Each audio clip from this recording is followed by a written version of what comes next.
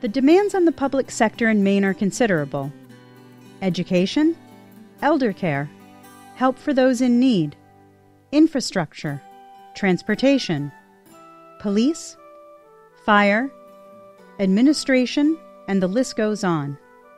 To do those things, we need taxes. To generate taxes, we need jobs. More specifically, to pay for services, both public and private, we need foundational jobs. Foundational jobs will come from the innovative sectors of the 21st century economy. To bring those jobs to Maine, we need investment and trained workers. For trained workers, we need an educational system that prepares our kids for the future at all levels of quality employment.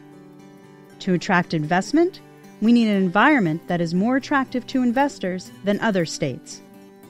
To do any of this, we need to work together.